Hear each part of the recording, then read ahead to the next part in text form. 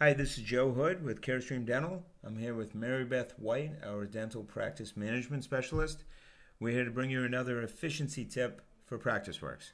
So, Mary Beth, of all the practices I've worked with over the years, the practices that seem to be most successful seem like what I call a beehive. Like they're just getting all these tasks done that need to get done all day, every day.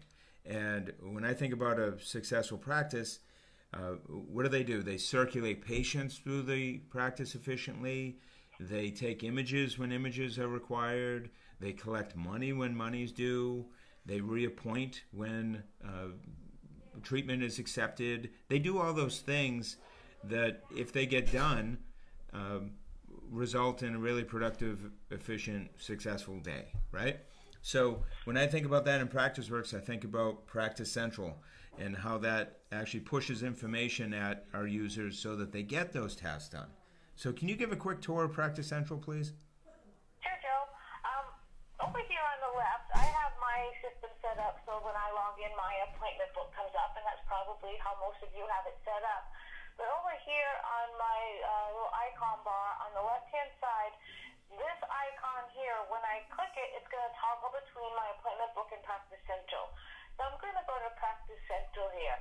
And Practice Central is going to push information to you. All you need to do is set it up.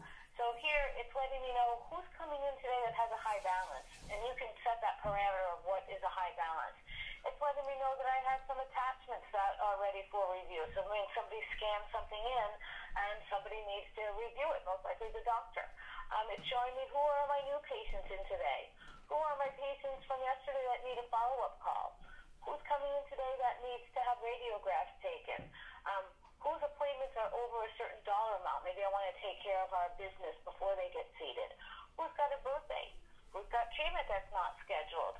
Who's in the final phase of their treatment plan?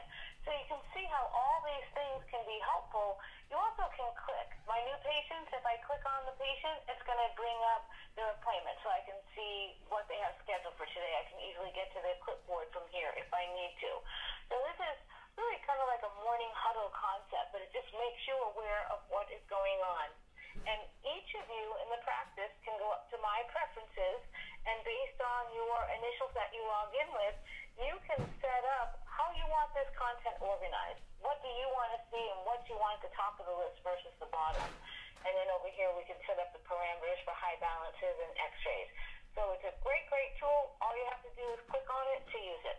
So that's awesome. It's not only pushing this information at you, but it's also actionable. You can click on these links and actually stay right in the software and perform these tasks. You don't have to actually print to a piece of paper to have a list. It's actually actionable. Awesome. Thanks, Mary Beth.